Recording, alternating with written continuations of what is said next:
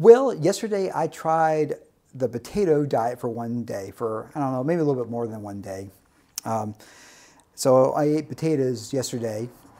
That was it.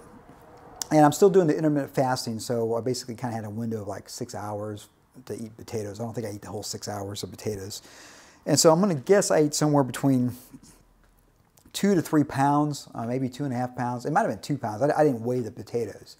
And each pound of potato is 345 calories. I did use a little bit of salt and pepper just to make it taste a little bit, you know, make it more bearable to eat. And again, that's how I usually eat my potatoes anyways. I don't eat cheese anyways, and I don't put sour cream or anything on it as well. I just put pepper and some salt on it and eat it, usually with a steak, no steak.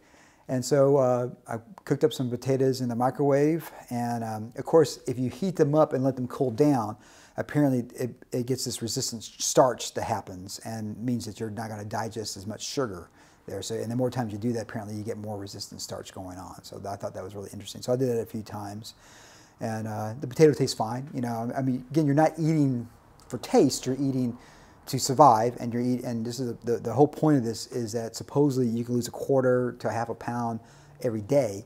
And you normally, I don't say my calories intake's, you know, I don't know, 2,500 calories, I guess, or maybe, I don't know what it is. Let's say it's 2,500 calories.